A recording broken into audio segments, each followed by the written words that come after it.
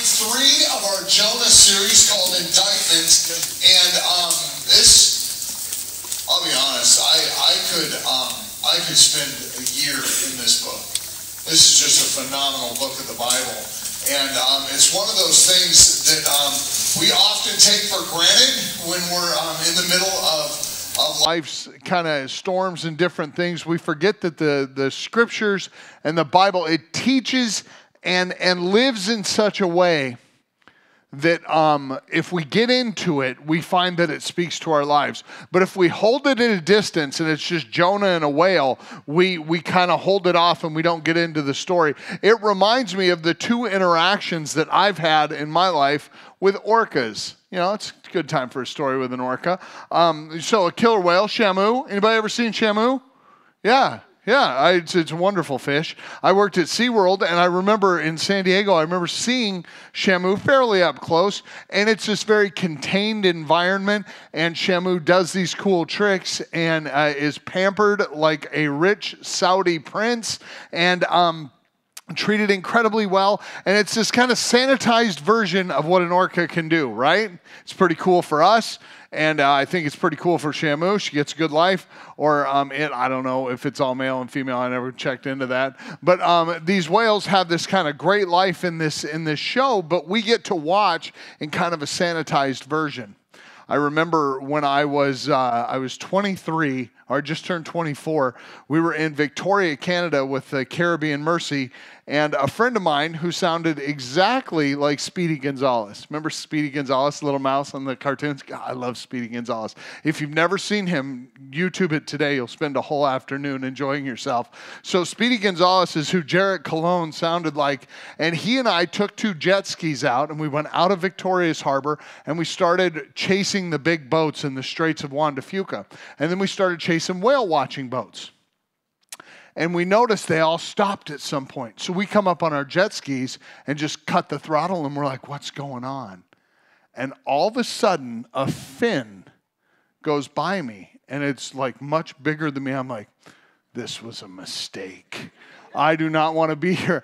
And all I could hear out of the corner of my ear was Jarrett Cologne on a jet ski going, because he killed the engine.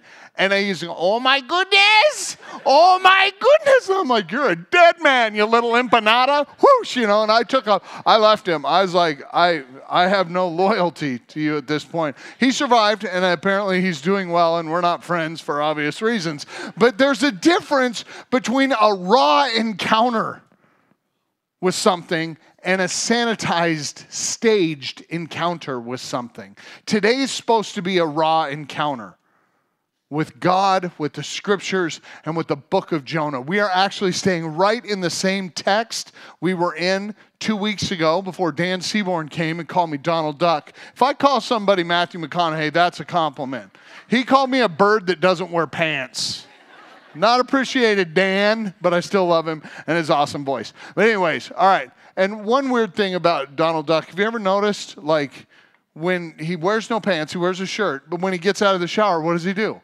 Puts a towel around him. You're like, it's just weird to me. And I got called that name in church, and you guys didn't defend me. All right. So we're going to talk about Jonah, and we're going to get a more raw, uneasy, up-close, natural version of it. And we're going to wrestle with it a little bit. And I think we're going to enjoy ourselves, but also be challenged. Because Jonah is a book of indictment. Jonah indicting God about his character. And God stepping up to the plate, taking his kind of audacious indictment in the chest, and then answering with his character. He answers out of his character. We'll get to that next week. This week, we deal with kind of a theology, kind of a concept of what it looks like when we face those who sink in the storms of life. And we're gonna kind of juxtapose this in some weird ways today. We're doing a schoolyard pick on some people. We're gonna include Jesus in this teaching today, though Jesus, the Son of God, had not been born into the world yet when Jonah was in the picture. But Jesus is very much a part of what's going on. And then we see the life of Peter has a unique intersection with this. And then we know Jonah. and we're going to talk about Jonah. Before we get going a little any further, I just want to quickly remind you, 2 weeks ago, we talked about the Easter eggs that take place, the things that God hid within the book of Jonah that would come to life in the life of Christ. There was the issue of sleeping in the boat. Jonah was asleep in the boat, and Jesus slept in the boat. We remember that, right? Jesus sleeps in the boat because he's Lord of the storms. He's Lord of the wind and the waves. Jonah is asleep in the boat because he's either in denial that the storm is his fault, or he's just purely exhausted from running from God. Because you and I both know when you have a heavy conscience, when you've sinned against God, you kind of lose your step in life. You kind of get a little groggy, and Jonah probably was just physically, emotionally, and spiritually exhausted, and he cashed out in the bottom of that boat. So there's this asleep in the boat thing going on, and there's a few other Easter eggs that take place within this, where Jonah is eaten by the whale, and he's in the belly of the whale for 3 days. Everyone assumed dead at this point, but what happens is Jonah gets burped up onto the beach, and Jesus gives a sign of Jonah, and he says, look, I'm going into the belly of the earth for 3 days, but when I come out, my life is going to speak a transformational gospel. So there's this kind of reality of the Easter eggs in Jonah kind of revealing we see Jesus differently, and so we need to understand that those who sink is a critical reality, because we're in danger of sinking. We're in danger of sinking the way Jonah did. So what I want to do is I'm going to reread the text we did last time. We're going to jump back into it because it's a great springboard for this. So why don't we take a minute? Oh, sorry. I sped ahead of you. All right. Chapter 1, verse 4. Then the Lord sent a great wind on the sea, and such a violent storm arose that the ship threatened to break up. All the sailors were afraid. Each cried out to his own God, and they threw the cargo into the sea to lighten the ship. But Jonah had gone down below deck, where he had fallen into a deep sleep. The captain went to him and said, how can you sleep? Get up, call on your God. Maybe he will take notice of us so that we don't perish. And then the sailors came, and they said to each other, come, let us cast lots to find out who's responsible for this calamity. In the ancient world, the casting of lots was a bit like throwing dice, and it was a way to kind of, hopefully the spirits would work in such a way that the lot fell to the responsible person. So they cast lots, and the lot fell to Jonah. So they ask him, tell us who is responsible for making all this trouble for us. What kind of work do you do? From where do you come? What is your country? What people are you? And he answered that beautiful Hebrew phrase that says, I am a Hebrew. I worship the Lord, the God of heaven, who made the sea and the dry land. And in the Hebrew text, it just says, Ivri Anohi. And it's this basic statement that says, look, I'm running from the God who made it all. And that's very bad news. And this terrified them. And they asked, what have you done? They knew he was running away from the Lord because he had told them about it earlier. But the sea was getting rougher and rougher. So they asked him, what should we do to you to make the sea calm down for us? Pick me up and throw me into the sea, he replied, and it will become calm. I know that it's my fault that this great storm has come upon you. Instead, the men did their best to row back to land. Remember that. Remember that. That's an important fact of this. The men did their best. Instead of doing what would please God, they did their best to row back to land. But they could not, for the sea grew even wilder than before. Has anybody here ever gone on a cruise? Anybody? Anybody here ever got caught in a storm on a cruise? Oh, no, there's none of us. Too bad. It's awesome when it happens, right? Because everything that's nice, and you think Captain Stubing's going to come out with his, that's 80s people laughing, by the way. It's a Love Boat reference. But come out with the trays and it's all nice. But it's very different when you're in 20-foot seas, 30-foot seas, and the ship is heaving and dropping, and people are like, oh, man, this is the worst. That's why I don't go on cruises. My vacations didn't sink. So you go on this and you get nervous because you see the sea getting wilder and wilder when you're on a cruise ship, a big cruise ship. These boats were under the power of wind and oars. It would have been a crazy ride. It would have been like, think of wearing a parachute in a tornado. It would not have been fun. It would have been pushing them in every direction because they had no propulsion into the storm. So the seas grow even wilder, and the men are trying to row back. Then they cried out to the Lord, "Please don't let us die for taking this man's life. Don't hold us accountable for killing an innocent man," which he wasn't. "For you, Lord, have done as you please." Then they took Jonah, threw him overboard, and the raging sea grew calm. At this, the men greatly feared the Lord, and they offered a sacrifice to the Lord and made vows to him. Again, I love this. Just remember with me, if you weren't here a couple weeks ago, they throw him overboard, and the seas become calm. Remember, where's Jonah? Hey, man, turns out you are the issue. You floating there, and it's like, should we pick him up? No. Look what he did to us before. And he's like, it's fine. I can still hear you. He's right there. So let's not sanitize this. This is awkward because now they have to willingly leave him. They have to willingly leave him. But they offer sacrifices, make vows to the Lord, and take off. Then the Lord provides a huge fish to swallow Jonah. Again, picture it with me. Poor guy out in the middle of the ocean. I feel really something just ate him. Like, think of it with me. I want you to keep picturing this. You wouldn't be like, no way, that seemed weird. You'd be like, no way. He just got jawsed. Something ate him and took him away. You would be kind of blown away. You're like, God is mad at this guy. You would have all kinds of theories. But what we do know is that God wasn't so much mad at Jonah as he was seeking him. He was seeking Jonah. Jonah was in the belly of the fish 3 days and 3 nights. From inside the fish, Jonah prayed to the Lord his God, and he said, "In my distress I called to the Lord, and he answered me. From deep in the realm of the dead I called for help, and you listened to my cry. You hurled me into the depths, to the very heart of the seas. The currents swirled about me, all your waves and breakers swept over me. I said, I have been banished from your sight, yet I will look again towards your holy temple." It's a brave statement from inside a fish. "The engulfing waters threatened me, and the deep surrounded me. Seaweed was wrapped around my head. To the roots of the mountain I sank down, to the earth beneath barred me in forever. But you, Lord my God, brought my life up from the pit. When my life was ebbing away, I remembered you, Lord, and my prayer rose to you, to your holy temple. Those who cling to worthless idols turn away from God's love for them. But I, with shouts of grateful praise, will sacrifice to you. What I have vowed, I will make good. I will say, salvation comes from the Lord." And the Lord commanded the fish, and it vomited Jonah onto dry land. I still just got to paint the picture.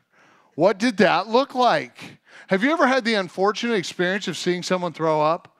Anybody? If you're a parent, you're like, you mean every Thursday? Like, it happens a lot, but anybody? Yeah, you've seen it? Have you ever seen a whale throw up? Or a large fish? Just, I shouldn't have gone to the taco truck. I feel so bad in here. And and he's like, oh, you had a Hebrew. Like, okay, Hebrew National. It's not a good hot dog, so go have it. And you pull him up, he's all bleached and white, and he's like, I got to tell Nineveh God loves them. And he takes off. Imagine this. Imagine the reality of Jonah's story and what God's intending to do with it. But we have to wrestle with the fact and the truth that maybe, just maybe, storms are not all they're cracked up to be. What if the storms of this life are actually God's way of seeking you? What if you and I, during the storms of life created by our own sinful choices and selfish desires, the storms are God's way of seeking us, of not letting us run away unchecked and unfound? What if the heartaches of this life are not just the results of our sin, which to a degree they are, but the storms of this life, the things that tear us apart and are dearly costly, what if those are God's way of seeking us? We've said it before, nobody generally comes to Jesus on their best day, right? Nobody's at Disney World and like, oh, finally, after meeting Mickey, hugging Goofy, and having a funnel cake, I need Jesus. That's not the way it works. Generally, it's very Psalm 40-esque. You lifted me up out of the pit, out of the miry clay, the gloopy, gloppy, horrible, clinging nature of sin, and God lifts us up out of it. On our worst day, God finds us. So what if God loves the storm as a means of seeking us? It means this, that if you're here and your life is a raging kind of tempest around you, congratulations. You're being sought by Almighty God. You're no different than one of the ancient prophets whom he says, I will go to every length to find you and to get you back to myself. And we have to recognize that there is a power and a reality in God seeking, and he uses the world around us. So let's talk for a minute, walking versus sinking. Let's just talk. I think it's Matthew 16 where Jesus walks on the water. I think it is, or is it Matthew 14? Either way, don't quote me. But in the Gospel of Matthew, I believe it's 14, you see Jesus walking on the water. He's out walking on the water. It's kind of crazy, right? You ever do that as a little kid? You get about 20 feet from the pool. You're like, I'm going to walk on water. And you run as fast as you can. And the first thing that happens when you hit the water at full speed, you go bloop, and you sink. And you just kind of wipe out, and you're like, it didn't work. I'm still not Jesus. And you go try it again because you're a little kid. And you just keep trying. You can't walk on water. But Jesus walks on the water in the middle of a storm. He's walking on the water. Why is he able? In the same kind of storm that buckled sailors and made Jonah afraid, in the same kind of, tropical tempest, Jesus is walking on the water. And I want to remind you that Jesus Christ is not subservient to the winds and the waves. He's the one who rebukes them and they calm down. Jesus is Lord of the storms, which tells us again, what if storms are God's way of seeking us? What if storms are a way that God's going to reveal himself to us? Jesus Christ walks on the stormy waters. But what do we see next?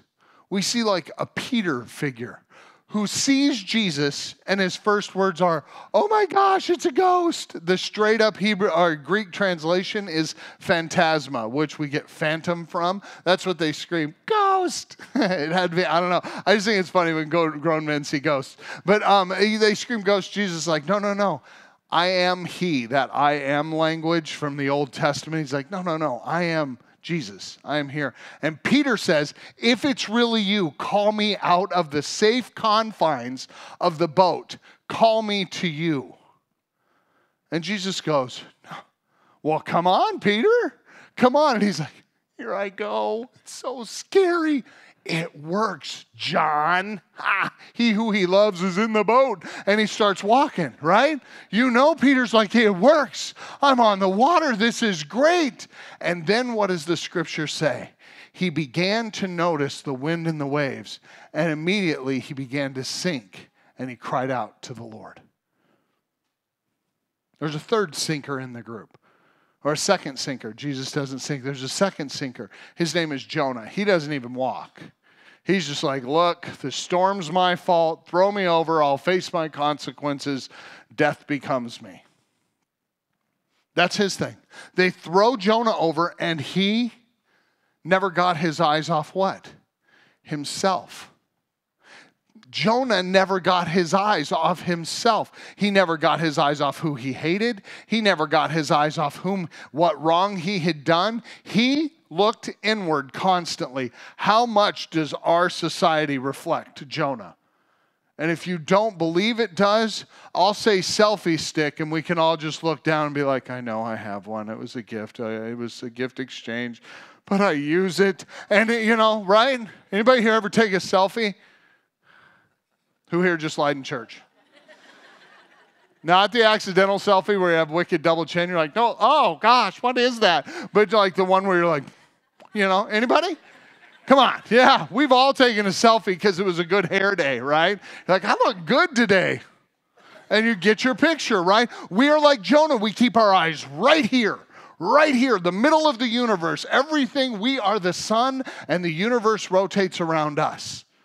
Jonah never got his eyes off himself. So here's what I have to do. I have to tell you what I've had to tell myself. And these have been miserable sermons to write because I am so akin to a Jonah, not a Peter who gets, I'll take a risk, but then I get swallowed by the storms too. I'm definitely not as much like Jesus as I'd hope to be at my ripe old age. I feel more like someone who is sinking. So we see this reality of Peter, Jesus, and Jonah going on, and you go, okay, whoa. In Jonah, we see comparisons to Peter who sinks, but also Peter had this moment walking on the water. What's different? It was that he had his eyes on who? On Jesus. Peter was looking at Jesus when he was above it all. And people say, don't give me a simple Christianity that's oversimplified and easy. But what else can I give you? That when the storms of life rage, the only peace in them is the Lord Jesus Christ. The only peace we'll ever find is the Lord Jesus Christ. So my call to you is not to ignore the storm. We can't ignore the storm. We have to recognize that storms give us unique opportunities, right? Unique opportunities to live into a moment that changes everything. There's a couple of moments that I remember hearing about. One of them was Joe Montana when he was playing the Bengals in the Super Bowl. And he walked into the huddle. They were down. It was late in the fourth. And he cracked a joke. He told an organized joke like, knock, knock, who's there? The Bengals. He told a joke. Everybody just went, do you tell jokes in this setting? I don't know. He does. He seems confident. I'll follow him. When John Elway was the quarterback for the Broncos, the greatest years of my life, when John Elway was quarterback for the Broncos, they were on the 2-yard line in the horrible pit of Cleveland Stadium with the Browns, their defense had been shutting them down, 98 yards to go to even tie the game up. And John Elway walks into the huddle and he goes, all right, boys, we got them right where we want them. Is John not smart? Well, he went to Stanford. He just seems really stupid now because we're on the 2, man. And it's now known as the drive. Right? If you haven't seen it, Google it. You can join me in Bronco Fandemonium. It's great. It's amazing. You see this thing where someone captures a moment, and the moments are never easy. So let's look for a minute about moments in life through Scripture that help us understand why we shouldn't ignore the storm. First of all, there's tough choices. What do we see in this text that is a tough choice? What is a tough choice? You've got this Hebrew guy who's confessed his wrong, and he's like, look, you guys got to throw me over. And they're like, no, we're not throwing you over. That's not cool. I mean, you're confessing. We'll take you back. And God's like, no, we're doing restoration on my terms. Throw him over. And they're like, nope, we're going to row. Well, row on, little fella. And the seas grow wilder than before. And eventually they're like, look, I'm really sorry about this, Jonah, but there's going to be a departure early. You're going to be leaving the boat because we can't face this. Tough choices. Are there things in your life you need to make tough choices on? Where you're like, you know what? No more of the excuses. I need to make some tough choices and get rid of things that are opposed to what God's trying to do. There are tough choices. There's also really hard roads. In Matthew chapter 16, I know I have this chapter right, Jesus asks a question. Peter gives a confession. You are the Son of God, Son of the living God, the Christ. And Jesus is like, whew, flesh and blood didn't reveal that to you, Peter, but my Father who's in heaven. Your name shall no longer be Simon. It'll be Peter, Petros, rock. And upon this rock, I will build my church, and the gates of hell shall not prevail against it. And Peter's like, what now? How great is that title? How good would you feel? And then Jesus, in Matthew 16, verses 21 to 23, there's this short dialogue where Jesus sees that God is revealing to his disciples who he truly is. So he says, look, I have to go to Jerusalem. I will be handed over to wicked men, and I will suffer much. Peter, freshly full of himself and awesome with a new title of The Rock, and he comes up and he's like, well, no, not you, Lord, not you. That should never happen to you. Peter didn't want his Lord and Master to go down a hard road. But Jesus knew the road he must go down was redemptive for all humanity and mandatory. And what does he say to Peter? After saying, "This is the rock on whom I will build my church," he says, "Get behind me, Satan." Okay. How do you respond to that when Jesus tells you that? That's got to sting a little, doesn't it? But that's what he says, get behind me. Because sometimes redemption takes hard roads. Christ called us to take up a cross and follow him. When did we ever mistake the taking up of a cross for a golden cross on a necklace and that would be enough? It was an invitation to die ourselves for the sake of his glory. There's tough choices. There's hard roads. And then there's these really difficult dark nights where even Jesus, who had said, "Look, I'm going to have a hard time," we find Jesus late in the Gospel of Matthew in the Garden of Gethsemane, where he says to his disciples, "Will you just stay awake with me?" The 12 disciples come with him. Then he takes 3 with him, 3 disciples from the group, and he says, "Stay here and pray with me. My heart is overwhelmed to the point of death." And they're obviously rattled.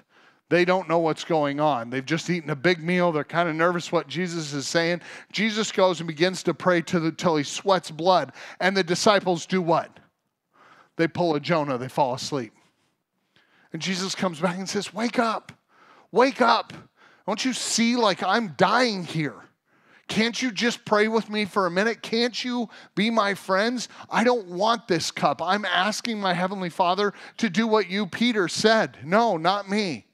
God, take this cup from me, but if you won't, not my will, but yours be done." And he was deeply troubled, and he was really distressed, which means there was probably tears and snot and agonizing groans. And the disciples went back to sleep. There will be hard nights, difficult nights, if redemption's going to walk your way. Things in you must die. You must decrease that he will increase. And the fact is, since Jesus said, "I am the way, the truth, and the life, and no one comes to the Father except through me," then we have to understand as his disciples, we will walk the way he walked. Something has to die. Choices must be made, and roads we don't want must be walked down in order that the life of Jesus Christ is fully exhibited in us. That is really bad news. That is really bad news for you and I. I remember in the movie Liar, Liar, when he says, "I can't answer, Your Honor." He said, "Why?" He said, "Because it's devastating to my case. I can't lie, and I can't tell you the truth. The fact is, I can't lie." But the devastating reality is our comfortable American Christianity must die in order that the church of Jesus Christ come roaring into visible, manifest life in front of them. Comfortable Christianity gets us nowhere. Faithful obedience to tough choices, hard roads, and difficult nights gets us down the road that leads to eternal life, not just for us, but the world around us. And it excites me to think that we get to walk those tough roads. Because I'll tell you this, I know many people who don't know Jesus who face tough choices, hard roads, and difficult nights, and they did it without the peace and hope of the cross before them. We don't have to face it alone. Because the storms we face are God's. And he's calling us back to himself. Let's apply this in two quick ways. First of all, this may seem like a strange application, but I want you to think with me of what's going on in Jonah's life. You got to build real muscle. Spiritually, you've got to build real muscle. If you take steroids in this life, you will have a massive transformation of your being. But in a little while afterward, the after effects of false or cheap, easy growth come true. Your heart suffers. Ask Barry Bonds. Your head gets bigger. You like this HGH. You may hit a bunch of home runs, but in the end, there's an asterisk next to your name. Why? Because you didn't build real muscle. One of the realities is these hard roads that we go down, these difficult nights, these tough choices build spiritual muscle. in us to live faithfully for him. We break down. Something of us must break down. If you lift weights in here, which I'm not a huge fan of, as my physique would tell you, but I will tell you this. You look at somebody in the gym, and they're not just standing there at the juice bar, and if they are, they're not the one who's all jacked up. Why? Because the jacked up crazy guy is the one standing there making grunting, squeaking sounds. Like, why are you doing that? Because he's breaking down the muscle to rebuild it. What if Jesus Christ is breaking down our life to rebuild it in his image? Let's build some real muscle as a church so that when God calls us to do something out of the ordinary, we're like, bring it on. This is why I've been doing all that suffering. I want to do something for the kingdom of God. I want to build real muscle to play the real Christian life. That sounds exciting to me, but it's a lot of work. There's no quick fixes. And when it's tough, we lean into the Lord and trust that he is the one who we're being rebuilt into. His image is the one we're being transformed into. Second thing is this: suffering and storms happen. Storms will come, but since life is full of heartache, I want to invite you, don't waste your storms. Here's the thing. We will either be people who walk in a strange way, just at peace above the chaos of this world, or we will be the people desperately floundering, sinking in the waters of chaos. Storms will come, but the one hope we have is that Jesus Christ said, I will never leave you. I will never forsake you, even to the end of the age, which means when we're in storms, we know where to look to stay above it all. Doesn't mean we're not in the storm anymore. It means through the storm, we see the one who is Lord over it. And if God's true goal in the storms of life is to reconnect with us, then we're accomplishing his purposes by fixing our eyes on the author and perfecter of our faith during the storms and walking towards the one who did not consider his life something worth grasping, but stretched out on the cross and died that you and I may have a new life. So since there are hard roads, since there are tough nights, since there are these difficult choices, what if we, the church, started making decisions that build muscle and allow the storms to come and don't change who we are? This world doesn't own the narrative on you. Jesus Christ does. Pray with me. Come, Lord Jesus, speak and move in us. Give us a sense of holy discomfort in the ease that we live in, so that, Lord, when the storms do come, we have built muscle that resists the temptation to find the easy way out. God, thank you for the story of Jonah. Thank you that in sinking, you didn't let him sink beyond redemption. So, Lord, give us the courage, like Peter, to step out of the comfort, religious shell we've built and face the storms on your terms, not ours. We pray this all in Jesus' name. Jesus said, I am the way, the truth, and the life. No one comes to the Father but by me. So, if you're in denial of the storms you're facing, he is your truth. If you are exhausted from fighting the fight and you're just ready to lay down and just give up, he is your life. But if you are willing and you are ready to walk through the storm, he is your way. These storms of life don't own you. He does. And if you are in Christ Jesus, it is his storm calling you back to himself. My friends, go the way your master calls you and live faithfully in his power, his truth, and his strength to the glory of his gospel and the redemption of lives everywhere. Your life is not dictated to you by the storms. It is given to you by the keeper of them. As you go from this place, in the storms of this life, may the Lord bless you. May the Lord keep you. May the Lord cause his face to shine upon you. May the Lord turn his face towards you and be gracious unto you. My friends, as you leave this place, may you experience the hope that is your storms diminish as he increases. The church must leave the building. You're dismissed.